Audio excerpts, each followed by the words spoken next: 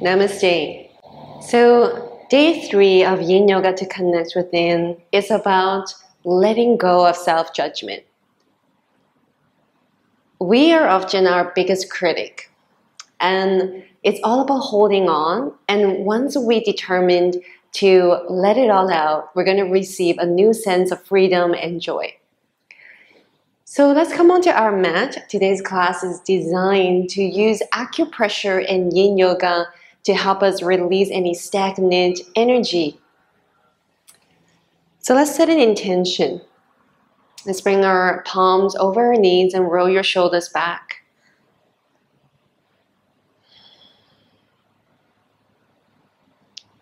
And repeat the affirmation, I accept myself exactly as I am without judgment. I accept myself exactly as I am without judgment. I accept myself exactly as I am without judgment. And then with a gentle smile, open your eyes, and we're going to cross our arms. We're going to press down on the top of our shoulders. Now the top of your shoulders, then the peak of the trapezius is gallbladder 21. Now if you are pregnant or you think you're pregnant, you can skip this acupressure point because that helps to descend qi and energy, and depending on your term, it might promote labor. For others, let's just press down, and I'm going to invite you to bring whatever that you are ready to let go of. It could be self-judgment, something that you're holding on to, something that you have done in the past or said in the past. By pressing these acupressure points, it helps you to release all that mental stress you've been holding on to. And then releasing. Take a deep breath in, deep breath out. Let's come into a standing forward fold. So let's start by bending into our knees, fingertips onto the floor, and then gently, slowly straightening your legs. So if your knees are slightly bent, that is absolutely okay. You can also bring your hands on your shins. If you have blocks, put your hands on the blocks. And shift your weight towards your toes. Allow your head to release. Dangling is an inversion. So if you have hypertension, you can do a seated forward fold. So now just think of all the things that you want to let go of. In dangling, allow it to slowly come out and release.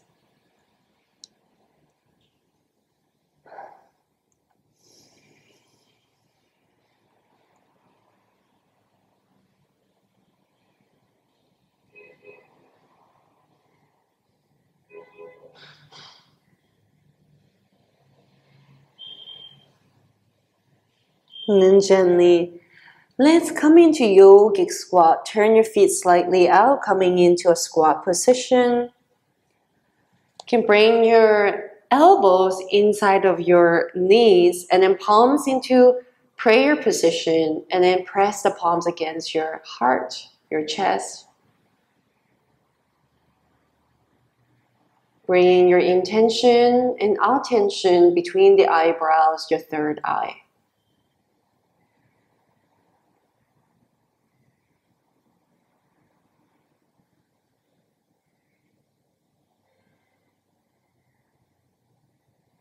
Whatever thoughts come in your mind, slowly let them go.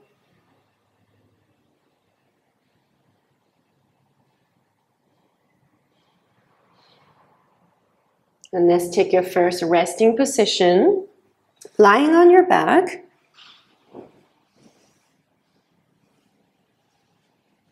And let's relax.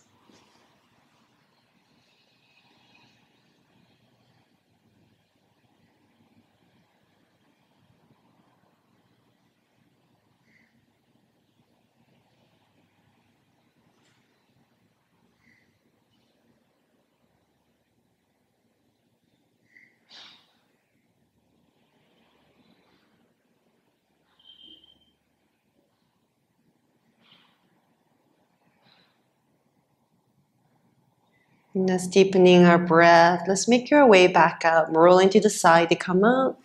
Move in a way that doesn't disturb your mind. We're going to find our way to our belly. Preparing for a broken wing. Now depending, I'm going to put a pillow in front because I like my head to be supported. So you're going to lie down. You're going to reach your right arm out directly from the shoulders. And then you're going to press your left palm onto the floor and then slowly roll on top of your right shoulder. And this is a chest opening. You can bring that left foot behind you for support. The left hand can be in front to support you as well. Or if you feel very stable, you can wrap that left arm behind your back.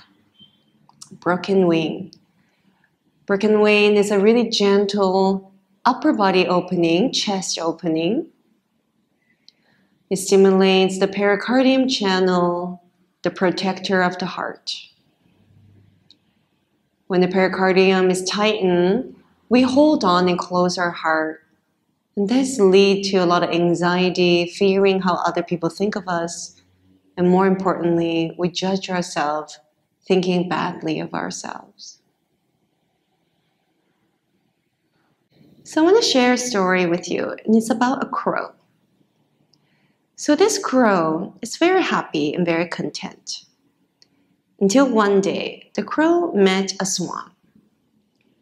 The swan is white in color, so the crow thought, "Oh, this is such a beautiful color. The swan must be happier than me." So the crow went up to the swan and said, "You're so beautiful. You must be so happy." The swan responded to the crow and said, "Well, not really. I met a parrot. And the parrot has two colors. And it can speak. So I'm sure the parrot is happier than me." So the crow decided to go find a parrot and ask, "Hey parrot, I see that you have so many colors and you must be so happy. Is that right?" And the parrot said to the crow, "Well, not really. I saw a peacock. And the peacock has so many more colors than I do. I think the peacock is the happiest." So the crow went to the zoo and found a peacock.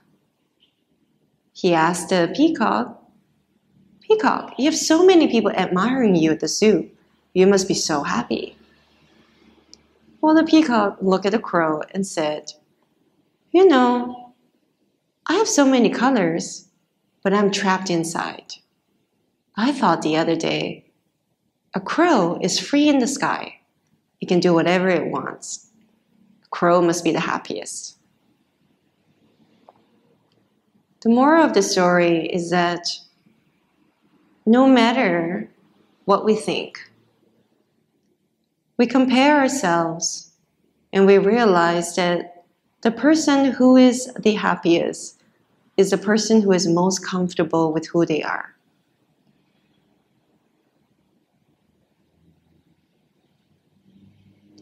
So let's slowly releasing broken wing. You can lie down on your belly, release your right arm.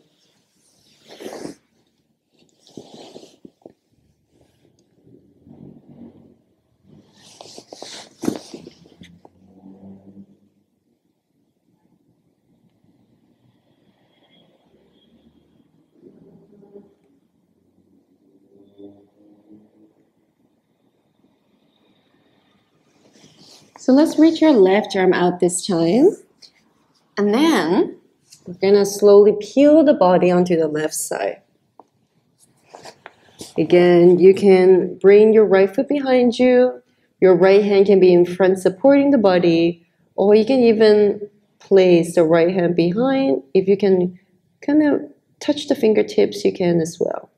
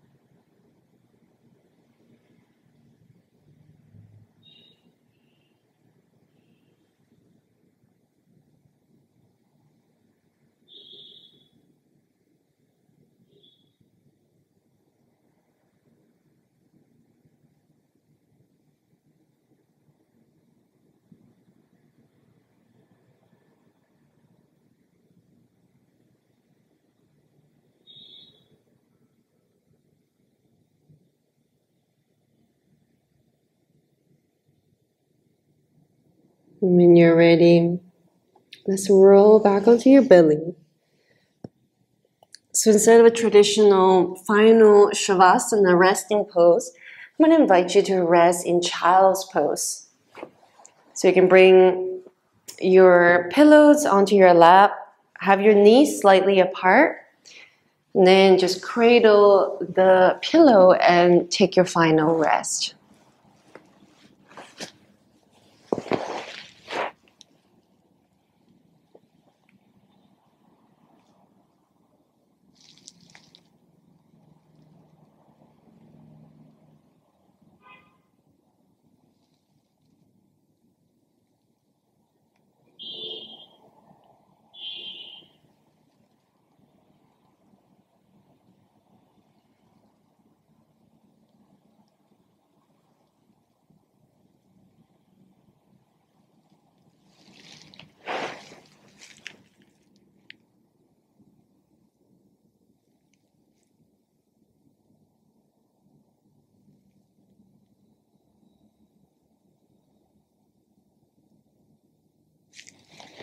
And then slowly rolling up. Let's take a moment, palms facing up. Letting go of self-judgment will release you from the constraints you put on yourself and invite a new sense of freedom where you appreciate who you really are. Namaste. Thank you so much for doing Yin Yoga to connect within with me. I hope you enjoyed today's lesson. Have a wonderful day.